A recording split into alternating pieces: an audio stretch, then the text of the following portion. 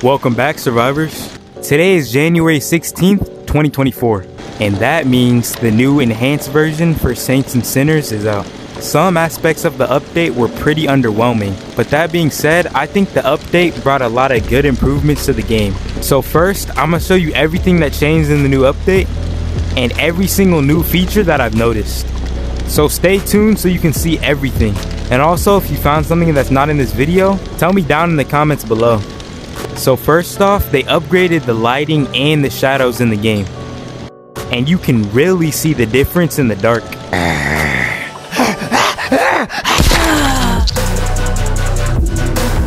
The zombies look better and they have their own shadow to them now.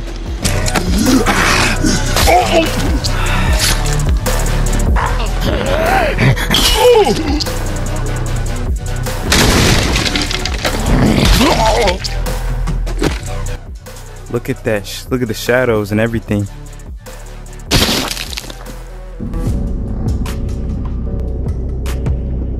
Here we are in the catacombs, and here's the statue they showed us in the trailer, and it does look way better than before.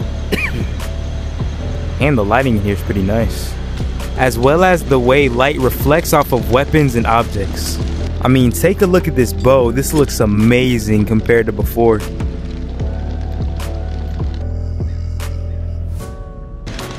Another thing I noticed is that they changed the gory effects on walkers and kind of on your weapons. Look, in this room in Rampart, they even added a dripping blood effect.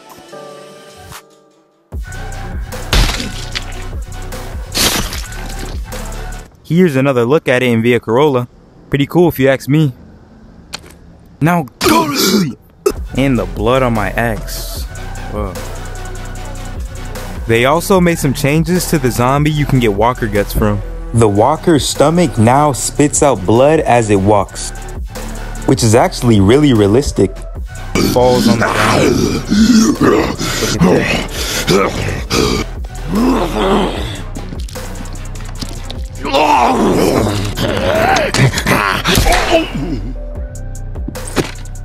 And something that a lot of people wanted, the enhanced version now spawns way more zombies than the Quest 2 version. Here, see for yourself.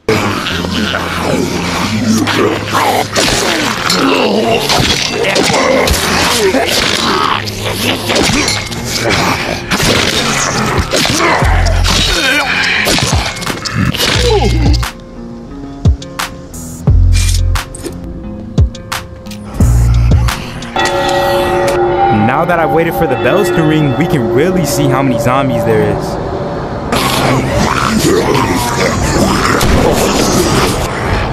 I let the bells ring for about 2 minutes and look at how many zombies spawned. Oh my god. The Quest 3 can handle 1,000,000 times more zombies.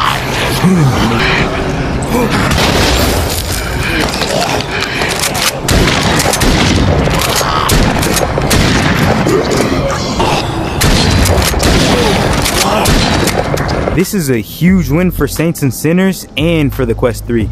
Thank you, Skydance. And lastly, they made some environmental changes. Around the map, they've added new foliage and vines on structures and buildings.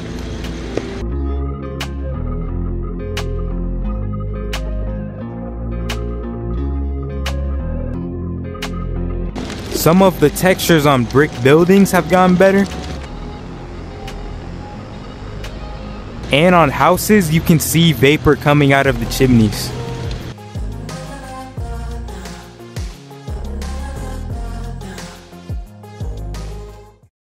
And also on some fires.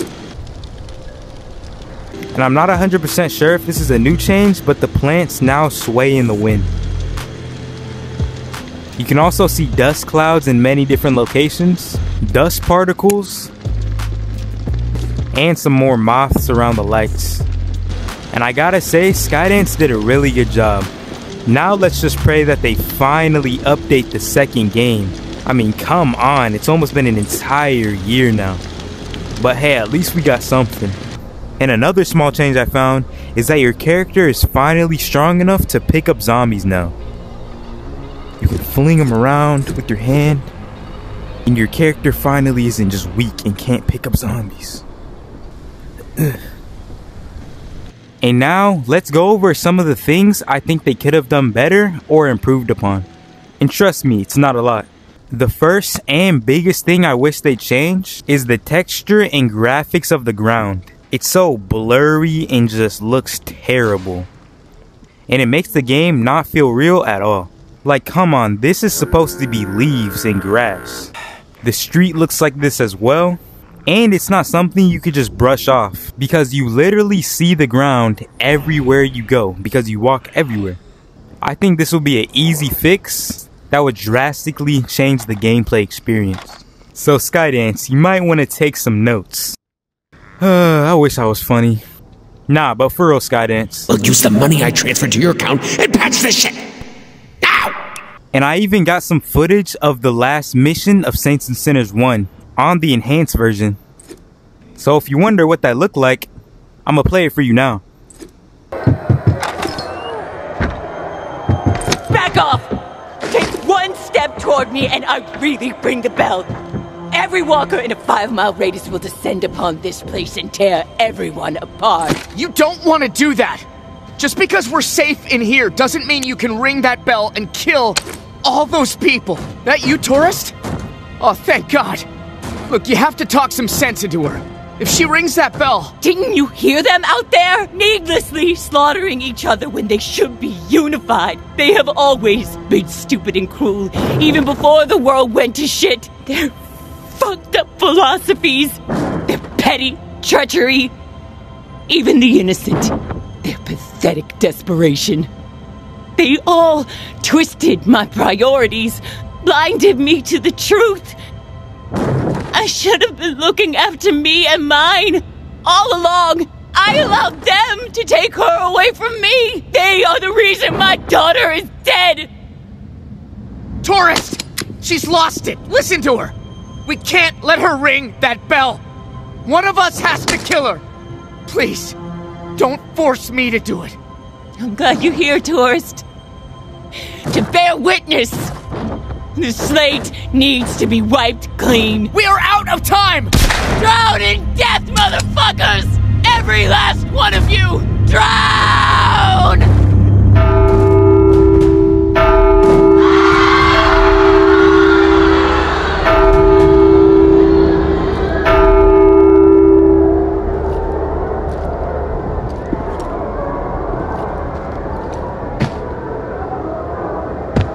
What's done is done. I ain't got nothing left. But that's gonna be it for today's video. Thanks for all the support lately. I really appreciate it.